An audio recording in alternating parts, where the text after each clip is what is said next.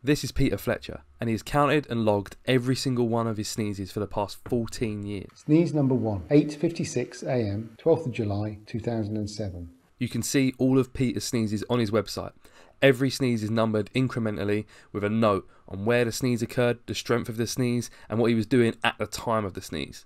Peter's log has been going on since July of 2007, and since then he has sneezed 5,132 times. I can't remember where I originally found out about Peter's website, but as soon as I did, I had a few questions, most importantly being why the website had stopped 3 years ago.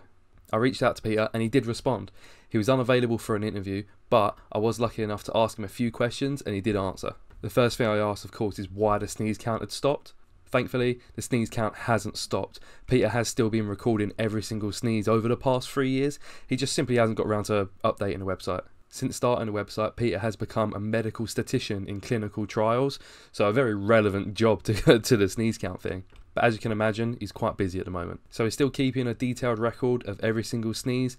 It's just about getting the time to upload it onto the website for us all to see. One of my other questions for Peter was, why did he start? Was there anything special about sneeze 0? And the answer to that is basically no. There was nothing special about the sneezes. He just had the idea and started doing it. I asked Peter how he remembers to record every single sneeze. I know if it was me, I'd forget after the first 3 or 4. But for Peter, it very quickly became ingrained in his mind to naturally just record the sneeze as soon as it happened. Originally, Peter actually had a notebook that he would write it down in physically, but then he switched over to writing the sneezes in his emails on his phone. Because of course, you've always got your phone on you, it's quick and easy and seemingly convenient. But that's actually a decision that he said he regrets. I wanted to know what Peter does when he sneezes at inappropriate times. Like, what if you're in a really important meeting around loads of bosses and you sneeze? Do you just pull out your phone and record it? What if he's having a serious conversation with a loved one or a friend? Or what if he's having a shag? Do you just pause what you're doing there and then and record the sneeze? Do you try and remember it?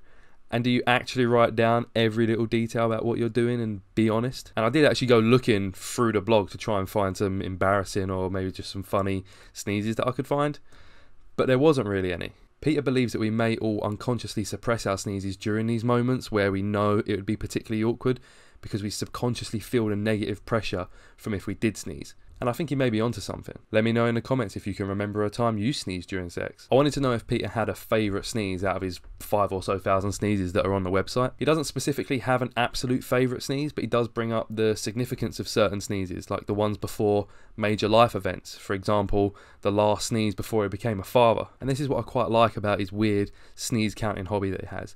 It's like a little window into 11 years of somebody's life, purely just through their sneezes. On the surface, it's just quite amusing to scroll through and read some of the funny sneezes, or go to some milestone sneezes, or go to what sneeze happened on your birthday. But then the more you scroll through, the more you actually learn about Peter. You see aspects of his life progress and grow as the sneezes go on through the years. Peter says himself in the reflection section of his website that it revealed how much time he actually spends in his office and in front of the computer.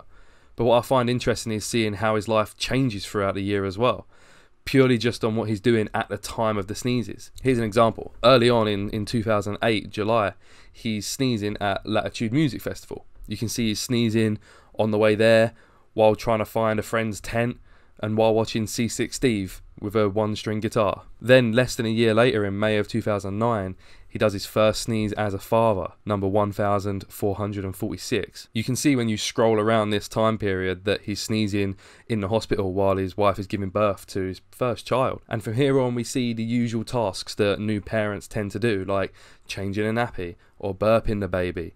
Or the lack of lie-ins that you get in the morning. Watching Peppa Pig, more Peppa Pig, more Peppa Pig, and more Peppa Pig. Picking up and dropping off the children from school. Wiping the butter off of their face. And not just what Peter was doing at the time of sneeze has changed, but where he is.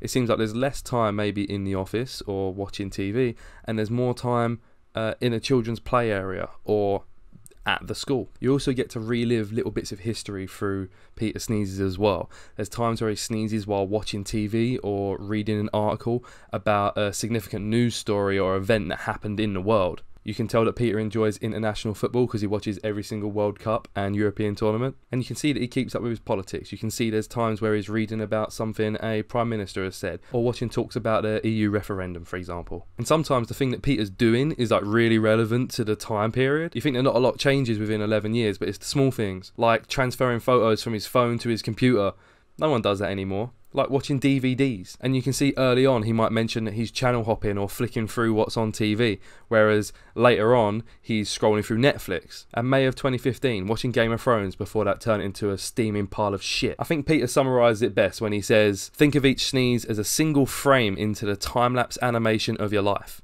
It reminds me of those videos where people take a photo of themselves every day and make a time lapse of it. You don't know that person, but just by watching a video, seeing one frame of their day, you get a small glimpse into someone's life. People sharing parts of their life is not a new concept. People share their lives on social media every day. But these are carefully crafted and selected peeks into people's lives. But a sneeze is unpredictable. They can come at times that you normally wouldn't share with the world. It's a real, genuine, honest peek into someone's life.